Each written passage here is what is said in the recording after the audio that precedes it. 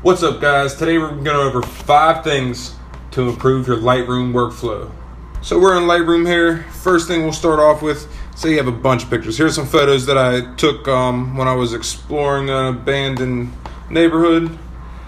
And yeah, so we want to go through these. So what I like to do, I like to go and I click and I don't like this one. So you can use the number keys to rate your photos. So I don't like this one, so I go to the next one. This one's not that good, so we'll go to the next one.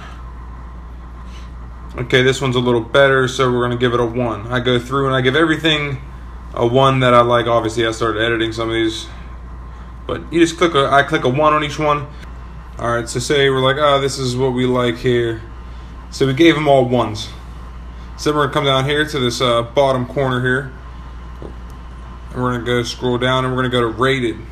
And then you can select over here. You can click 1 star.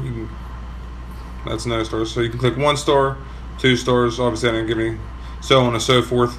So then I like to go back through, and then you can go back through them again. Like, okay, yeah, I still like this one, so we'll give it a 2. Like this one, still give it a 2. So on and so forth. We'll go through them. All right, then we'll go over here and hit the next star. So now it's 2 stars. So then there's it down, so on and so forth. You guys get the point. You just go through, use your number keys 1 through 5. It makes things a lot easier. If you accidentally hit a number and you want to take all the stars off, hit 0, and it gets rid of all the stars on that. All right, tip number 2. So we'll go into the basic panel,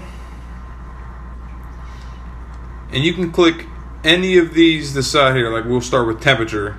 So I can click on temperature, and then you see it gives a little prompt down there.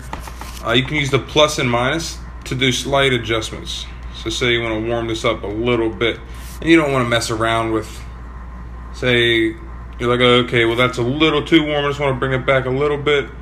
You can use those plus and minus keys, and you can do that on all of them. You just have to make sure you click over on top of the word. So say exposure, let's bring that exposure down a little bit, highlights, so on and so forth. As simple as that. Makes things a lot easier to get those fine-tuned adjustments. Tip number 3.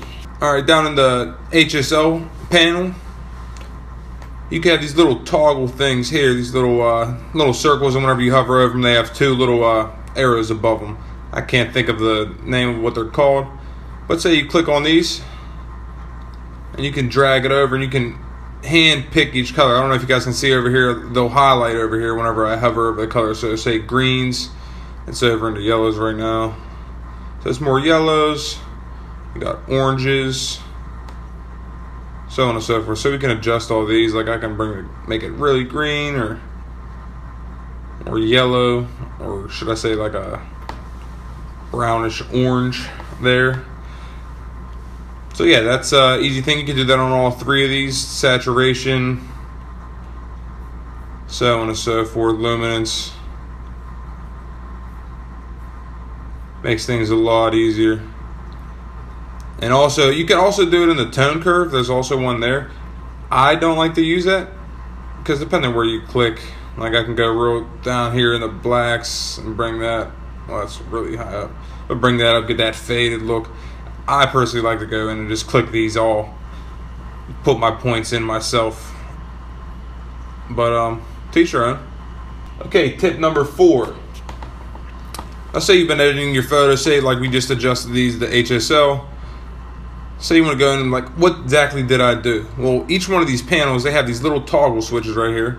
And you can just click that, and it'll turn off the adjustment that you made, which is really nice. Like tone curve, I can get rid of the tone curve because I adjusted that. But there you go, simple as that. Pretty easy. Wish I knew that sooner. Instead of, I used to delete things and then go back and try to put them back in. It was just a pain. I don't know what I was doing when I was first learning. Okay, tip number 5. So also related to that same thing with the toggle switches, you can do the whole before and after with the / key. So if you click that, it gives you the before. Notice it says before up here. And you click it again and it puts it back. So you can really see what you're doing. Because sometimes you only just want to make subtle adjustments, keep the realism going. So that's a good way to change that and check that. There you go, guys. That's 5 tips to help improve your Lightroom workflow. Hope that helped you out. If it did, make sure you give this video a big thumbs up. Leave a comment below if you have any questions. I'll do my best to answer. Also, make sure you subscribe if you haven't already. Share this with your friends. Tell them to subscribe too. I'll do my best to keep updating you guys with my 2 tutorials a week. And other than that, see you next time. Peace.